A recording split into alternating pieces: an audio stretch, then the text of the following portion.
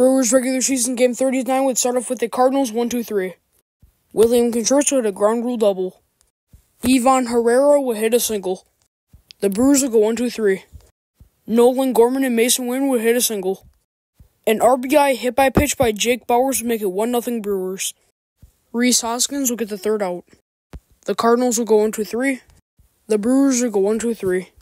A 2 RBI single by Lars Nootbaar would make it 2-1 Cardinals. Paul Goldschmidt and Nolan Arenado would get back-to-back outs. The Brewers would go 1-2-3.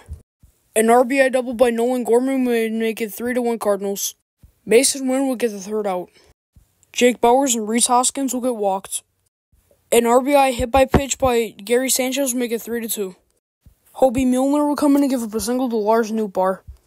Andrew Kittredge will come in and give up a single to Jake Bauers.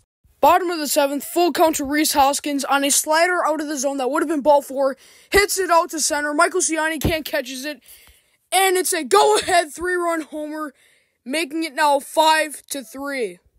Jackson Chourio will get the third out. Brian Hudson will come in and give up a single to Matt Carpenter. Ryan Fernandez will come in and give up a single to Joey Ortiz. Trevor McGill will come in the 9th and give up a single to Lars Nootbaar. Then the final out to Nolan Arenado. The Brewers win 5-3. The record is now 24-15, and the Brewers' respective Brewers player of the game goes to RHYS Hoskins for his go-ahead 3-run homer.